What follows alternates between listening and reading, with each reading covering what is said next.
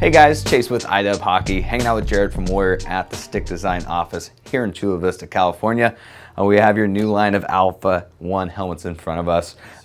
Before we start talking about the differences in tech on the inside, let's talk about the outside in the new one-piece shell. So what was kind of the inspiration behind it, and what are the advantages of the one-piece versus two-piece? Well, the inspiration comes from most other sports where there's a lot of high impact needs that need to be taken into consideration. Talking about football, lacrosse, motorcycle riding, all of those helmets are one piece. So we wanted to transfer that over into our hockey line. Traditionally in the past we've had helmet shells that were multiple pieces, but the one piece is the new direction and the improved helmet line. And so compared to a two-piece, how does this maybe transfer energy different? I think what we find is with the rigid shell, all one piece, that the shell takes up or absorbs more of the shock, transfers around the helmet, and you know, with less moving parts, it makes it a lot easier for the transfer to be smooth. Okay, and more protective. And more protective, correct. So on the inside, we're seeing all kinds of new technologies, namely in the high impact zone. So that's the forehead, the temples, and the back of the head. So what's going on there? In the Alpha 1 helmet, we have Viconic foam, which is used in the automotive industry for impact absorption. That is in those 4 key areas that you talked about. And along with that, closer in the inside of the helmet, touching the head, is the other type of foam, which is called Impacts, and that's a dual layer that keeps another layer of protection against impact. And that's what we typically find in those high impact zones on the Alpha 1 Pro, correct? Instead of that Viconic foam? Yeah, so one of the things that happens with the Pro line of this helmet is that the shell outer perimeter gets a little bit smaller, and there's a little bit less foam on the inside.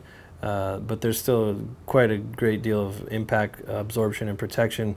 Replacing the Viconic foam on the inside is a couple other high density foams, but you still have the Impacts foam in the inside lining of the spots where the head touches the helmet.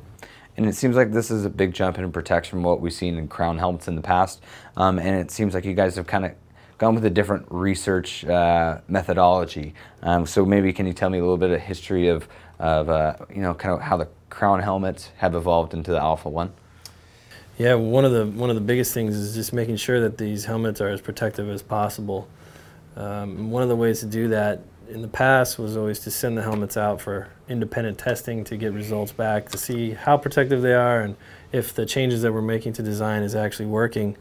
But we want to kind of streamline that process and make it more efficient. So between the launch of the last helmet and this one, we've actually built an entire helmet testing lab internally in our offices so that we can do the testing that gets done for HEC approval and all of the tests that go on in-house, get them done quickly, and make sure that the designs that we're coming up with are giving us the results that we want.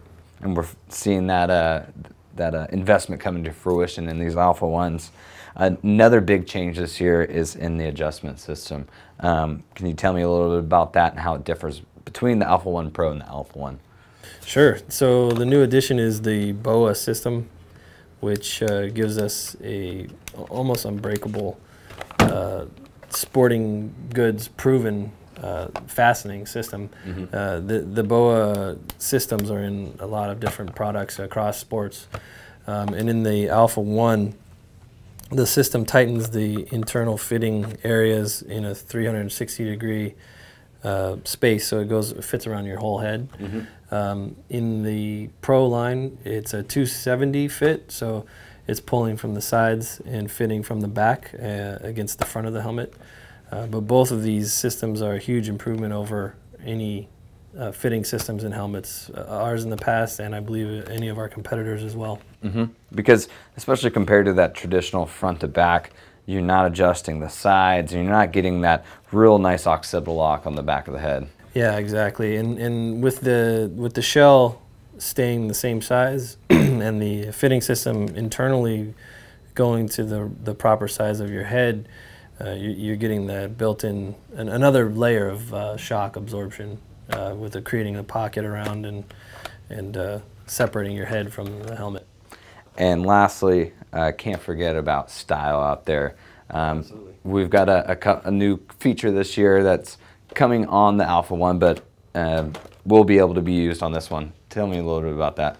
So the Alpha One helmet comes with a set of team color stickers so that you can customize the color and the look of your helmet to fit your team.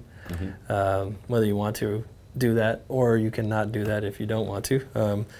But the stickers go on the sides of the helmets, and there's multiple different color options, and it's just customized to your team.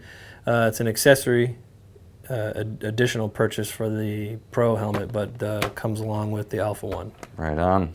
Well, hey, thanks for having us down here and filling us in. Absolutely.